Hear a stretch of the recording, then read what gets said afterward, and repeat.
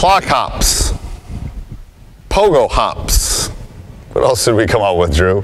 Bunny hops, kangaroo hops. You're not gonna help? Okay, we'll stay with clock hops. All right, so what you're gonna do is you're gonna have the ball, you're gonna be in triple threat, feet shoulder width apart. I am going to say, so the clock face, 12, 3, 6, 9. Okay, so I'm gonna give him a time and he is going to hop to that time and then he's gonna hop back.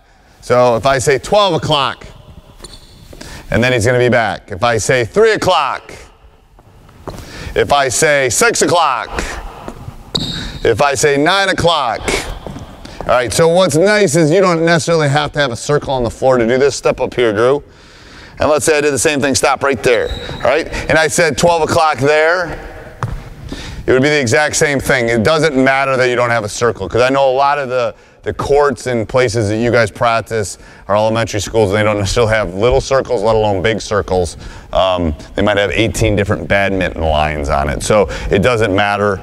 They all hopefully know what a clock looks like. I think we live in a world maybe they don't all know anymore. So this will be a great life lesson for them.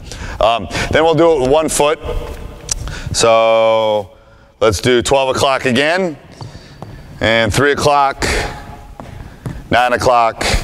And again, we can differentiate this. We can do it with both feet. We can go to military time if you want. Let's go to 1500. That would be 3 o'clock.